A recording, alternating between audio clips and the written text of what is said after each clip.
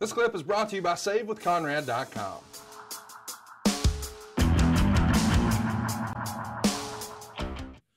Well, let's talk about the stretch you're on here, because this is, I don't know, super fascinating to me. We start on January 4th against Bruno Sammartino. The next day, we're wrestling Dick Murdoch. 2 days after that, we're wrestling Dr. Death Steve Williams. I don't think anybody has ever wrestled those three guys in a row like that, maybe but you. That's got to be some trivia for somebody. But Bruno Jr. and then Dick and then Dr. Death back to back to back. Yeah, that's tough. Nobody did it and lived to talk about it. I'm sure, right? You know, one little bit of history, and you know, since we're going back and you know, we're collecting some of the stuff that we might have skipped over the first go around with the podcast. A little bit of a trivia fact. Steve Williams and I started exactly the same time. He was just starting in the business at that time too, you know, and Bill Watts was sky high on Doc, as he should have been. I mean, Doc was a beast. Football, when you wrestle in college, especially somewhere like Oklahoma, and you play football too, you're special. You know, Mike Rotundo is one of those athletes. You're special. To excel in two sports in college, it's incredible. So Doc, you know, was just, man, I mean, when he scooped you up, it made you feel like a little baby. And Dick Murdoch was as good, which I've said before, as he wanted to be that day. If he was in the mood to entertain, he was a hell of an entertainer.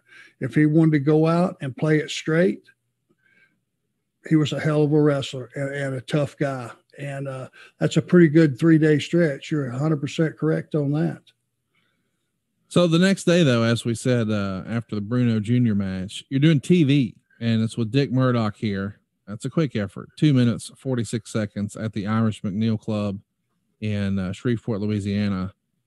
Dick Murdoch, Captain Redneck. We've talked about him a little bit before. Did you ever have any interesting drinking stories with him? You know, I never went out with Murdoch, but I heard all the stories, and he was one of those guys that whoever he was traveling with, he would be the passenger and he would be the bartender unless there was another guy in the back seat. But, you know, it would be a case of beer a night. You know, he was one of those guys that he would stop in, buy a case. And if it was a 200-mile trip, he would probably drink most of it. If it was a 300-mile trip, he would probably drink all of it. And telling the stories, he was just one of those guys that was so fun to be around, that once he got drinking and rolling and we're going down the road and you're developing that friendship and that camaraderie, and, you know, it just, he was just fun to be around. I've heard that Coors Light was the beer of his choice, to the point where he was some sort of like unofficial spokesperson. Bruce has almost joked that he had like a card he carried in his wallet where he didn't pay for Coors or some such nonsense. Well, I'm sure he didn't pay for anything, anywhere, anytime. I'm sure he didn't pay the traditional 4 cents a mile trans. I'm sure he didn't buy the beer, but you know what? I would probably say, let me retract that. I bet you Murdoch bought the beer for whoever was in the car, but he didn't pay no trans. He never picked up a dinner meal, anything of that. But where it was in his wheelhouse, if there was 4 guys in the car, I would bet you Murdoch would buy a couple of cases of beer and pop for that. Just knowing him. Let my family save your family some cash. You don't need perfect credit. You don't need money out of your pocket, but we will save you money. It's not a matter if, it's a matter of how much. SaveWithConrad.com. You also had Mr. Wrestling 2 team up with Junkyard Dog to beat you and your partner, Don Bass. Not Ron Bass, but Don Bass from West Memphis, Arkansas. He wrestled as the Punisher and the Scorpion and the Rock and Roll Phantom and Assassin number 2 and the Boston Strangler, but not a name a lot of our listeners are probably familiar with. But Lord, he wrestled a long time. What can you tell us about Don Bass? I don't even remember, but I know Ron and Don Bass were a name on the smaller circuit. You know, I say smaller circuit, Tennessee. I'm sure they worked for Continental. I'm sure they worked, you know, plenty of territories with all those gimmick names he had to have. And I'm sure that particular day he's looking around going, who is this jabroni partner that I have? For sure. Hey, Big Daddy, you got to get excited about saving people money. Woo! Woo! SaveWithConrad.com. You know, this is a weird question to ask, but do you have any time for social at all while you're working for Watts? Like, you know, these days, of course, you know, the guys who are hanging out after the matches who want to meet the wrestlers, well, they look like me and Stan.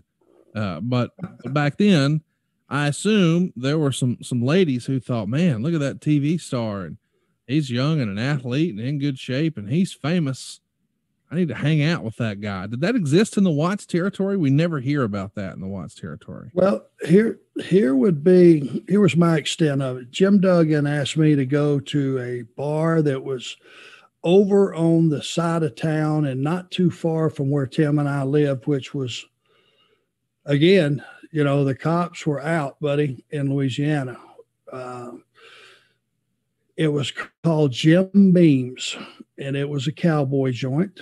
And Duggan asked me just out of the blue one night, hey, you know, it's Tuesday night. I can't believe it, but I don't have interviews first thing in the morning. It was like his first time being off interviews or something. And I didn't have to, because the guys that had interviews the next day in Shreveport had to leave right after the show and drive on to Shreveport. Either that or you had to get up and leave at 4 a.m. So you just left after the show. So it didn't leave a lot of time for partying. But he said, hey, you know, I don't have to be there until TV tomorrow night. So, hey, you want to go down to Jim Beam's? And I got introduced to Jim Duggan, Jack Daniels, an ice cube or two, fill up the glass, and that was it. I was a beer drinker. In about an hour, he had me cockeyed. So I got to talk to Jim and found out, you know, a little bit about his career and him playing football, pro ball, and just a super guy, man's man. One of those guys that, you know, when he told you something, you could believe it. But in those days, I wasn't worried about partying. I was just worried about getting that car heading to the next town and or heading back home. And it was business all the way, because you can't just, you know, punch in a bunch of hard drinking when you're trying to really learn something. Yeah. You know, it gets in your way, and it really does. And for those 5 or 6 months, I was just trying to learn how to wrestle and be presentable and, you know, get a foundation which would, you know, help carry me forward for the rest of my career. That was my precedent. Even though I was a young guy and single, it wasn't high on the priority list. Hey, it's Conrad Thompson. Thanks for checking out the podcast here on YouTube. Be sure to hit the subscribe button and the notifications bell so you get a notice anytime we upload some new content. And go save yourself some money right now. If you're in a 30-year loan or you have credit card debt, it's not a matter of if I can save you money. It's a matter of how much. Find out right now for free at SaveWithConrad.com.